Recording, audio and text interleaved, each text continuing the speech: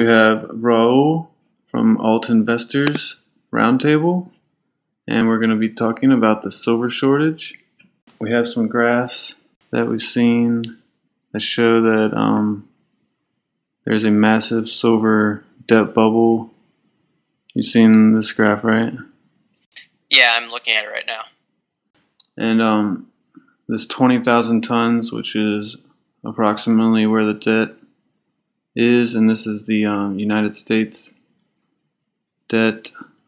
This is around 540 million ounces, which is pretty close to the entire silver available above ground, and all that is mined each year is around 700 to 900 million ounces. So it seems like they're coming to a tipping point. Well, if you look at the price of silver, it's gone from $4 an ounce in 2000 to $50 an ounce in 2011. So if you look at that price move, first of all, that was over a 10-fold increase, 11-fold increase in the price of silver, or you could say 12-fold increase in the price of silver. So we've seen massive moves right now.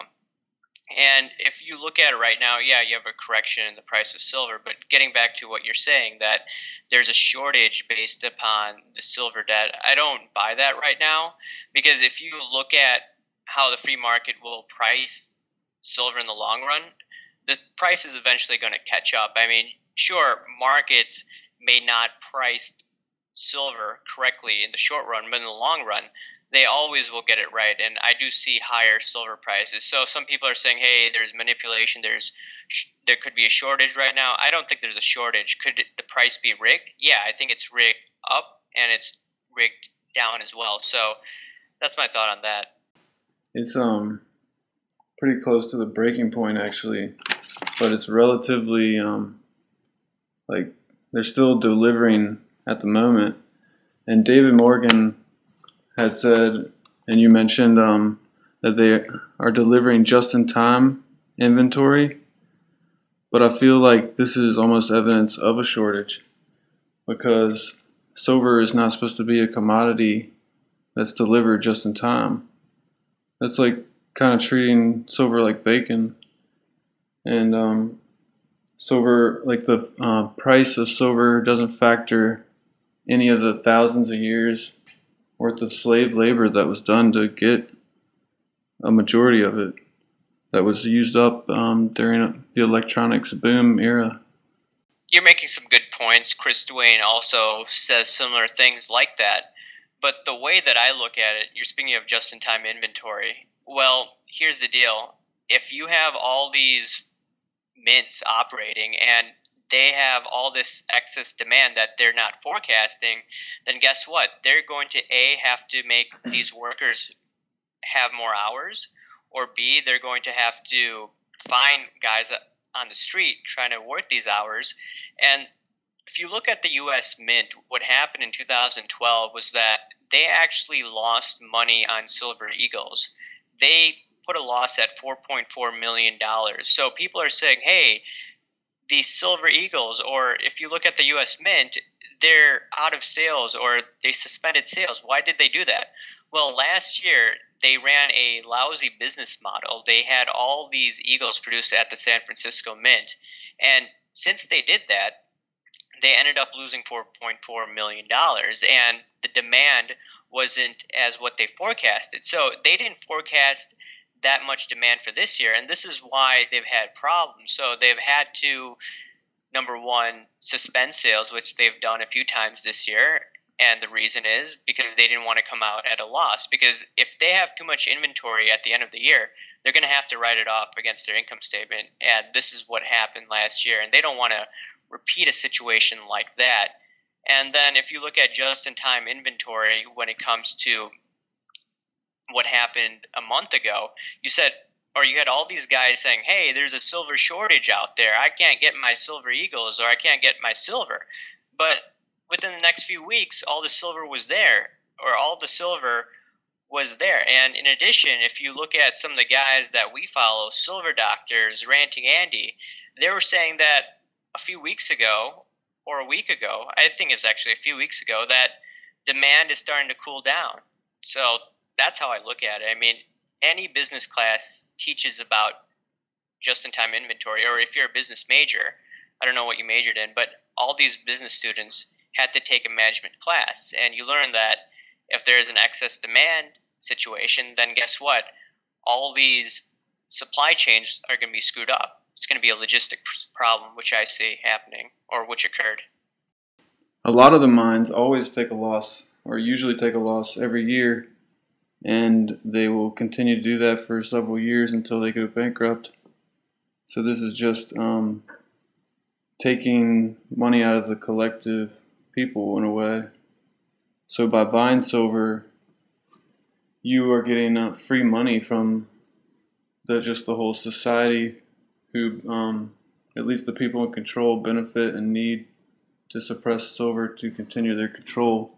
I feel, because they need to keep people in the paper dollar. Gregory Mannarino talks about that a lot. So they have to keep people into paper assets, and the silver is and gold and other things like that are definitely challenging that power. But what else? So they can just print money, and they don't print the money actually, but they can just digitally give the money to the mines and make them just barely make it by. And they're certainly not running out there to try to get as much silver as they can to sell for $22 an ounce or whatever we're at right now. Yeah, it's like 21.50. But adding on to what you're saying, I mean, if you look at gold and silver in terms of other currencies, it's going to do a little better than the dollar right now. I mean, if you look at the yen is continuing to get debased up until the last few days. So gold and silver are going to probably be attractive in that currency as long as the yen continues to slide, but you don't know what's going to happen if the yen carry trade unwinds. And there could be other currencies as well. I mean, if you look at the Indian rupee, it's probably at an all-time low or close to an all-time low. Like $1 gets you 58 rupees. If you go to other third world nations, yeah, the price of gold and silver is going to be a lot higher than the US dollar. And the US dollar, in my opinion, is going to be the last man standing, but it is going to fall hard as all these other fiat currencies in the long run. I've been noticing on the I'm not sure what you want to call these channels, but like the mainstream Republican radio channels, they've been guiding people towards gold and silver IRAs. And I feel like this is a pretty smart scheme actually by the banker types. It's basically they're getting people that are heading out the door and they're turning them right back in. And it may be a longer lasting type of Ponzi scheme, but when it all comes down to it, they're going to be invested in SLV, and maybe if they're invested in the silver mines, they'd be a little bit better off. But either way, they're not really getting what they might have been looking for, which would be solid, real assets. In regards to what you're saying, you have to look at these conservative channels. Who's probably promoting gold right now? I know Glenn Beck talks a lot about gold. There's Michael Savage, who has a large audience. Even Sean Hannity started getting on the bandwagon, I think, a few years ago, saying that, yeah, Ron Paul was correct on fiscal and monetary policy. But putting that aside, I mean, I wouldn't think that these conservative guys who are pumping up some silver companies would make this bull market, would try to capture people in the wrong direction.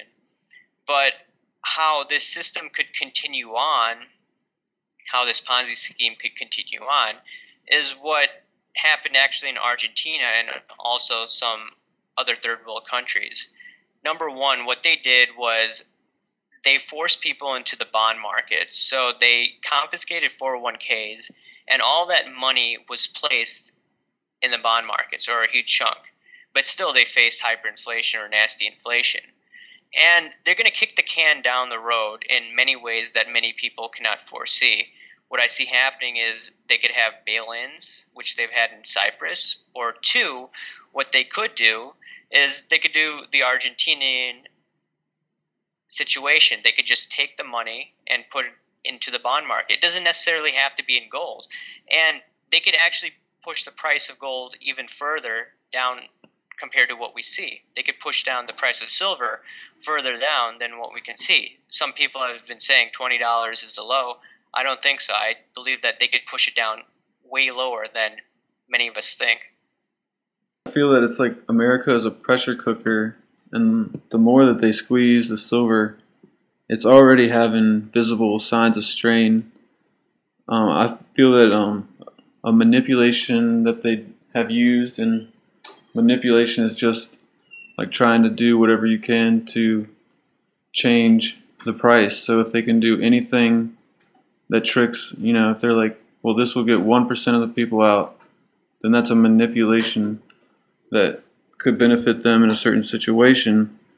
And one of the main manipulations I've seen is that they just reduce the availability of different types to basically nothing except for the wholesale type bullion and the kilogram coins. They'll have like one single semi-numismatic kilo, and they'll say that they have variety. So there's just price manipulation. If there wasn't, there would be everything available at whatever price it needed, to get it there. My view on manipulation is that prices are manipulated to the upside, downside, and in between. If you look in 2009, we should have experienced a deflationary depression where the prices of silver should have gone back to roughly $5 an ounce. Gold should have gone down to roughly $400 to $500 an ounce at least. And what they did was they came up with tricks to move the price of gold and silver to the upside. They had quantitative easing, which is manipulation of the currency. 2, they had the relaxation of mark-to-market accounting rules, which made all these banks' balance sheets look a lot better than what they were ought to be. And 3, you had Obama's crazy stimulus program. So the market was manipulated to the upside based on all those programs in early 2009. And then now some people are saying that, hey, there's manipulation based on what you're trying to say and based on what certain entities in the U.S. government and other central banks are doing. I'm not denying that. I'm pretty sure that there's some hanky-panky behavior going on. But when people are talking about manipulation, we have to be careful and only focusing on the downside, because there is manipulation to the upside, and I don't like manipulation one bit at all. It seems that silver is significantly different from these other commodities because, like oil, for instance, oil we said was running out 30, 40 years ago, and we tried to restrict the supply, especially in the United States, and then put all types of different historic parks and whatnot on top of the whatever reserves were left that weren't immediately hit, like in the Texas oil days. So the oil we protected and tried to keep around, but the silver seems like it's the opposite, in that it's to our benefit to just suppress the price with paper silver to let our companies like Apple get as much cheap silver as they need. They've been churning out these products for tens of years, and yeah, definitely a good amount of that time the silver price was incredibly low, and now the silver is going to start to eat into their costs. So it's definitely a factor in the industry. I haven't looked at certain balance sheets or income statements when it comes to the price of silver, but yeah, you're right. If the price of silver does continue to go up over the next 5 to 10 years, which I do believe is going to happen, but I do see a downside occurring in the first place, but eventually it's going to pick up. But if you do see higher prices, yeah, it's going to definitely eat at the margins of these companies. But when you're talking about manipulation, I mean, you have to remember that silver was $4 an ounce, which I mentioned before, and it went all the way to $50 an ounce. I mean, if you look at from 2010 to 2011, it went from $17 to $50 an ounce. It looked like there was some manipulation on the upside, so I have to point that out. But regardless, if people want to believe there is a cartel trying to suppress the price of silver, guess what? You cannot continue to suppress one asset class for an extended period of time, because free markets do not work like that. You can get away with it in the short run, but in the long run, markets will prevail.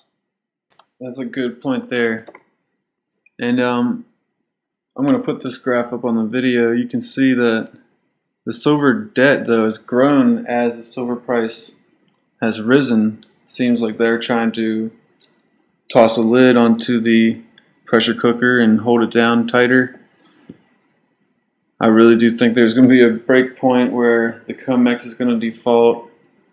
JSNP4 talks about this a lot, and it's going to be bad when it happens. But all the money that's in the paper silver, if that did break and it was forced out, I don't believe it would all go back into physical silver, but definitely a good bit of it would.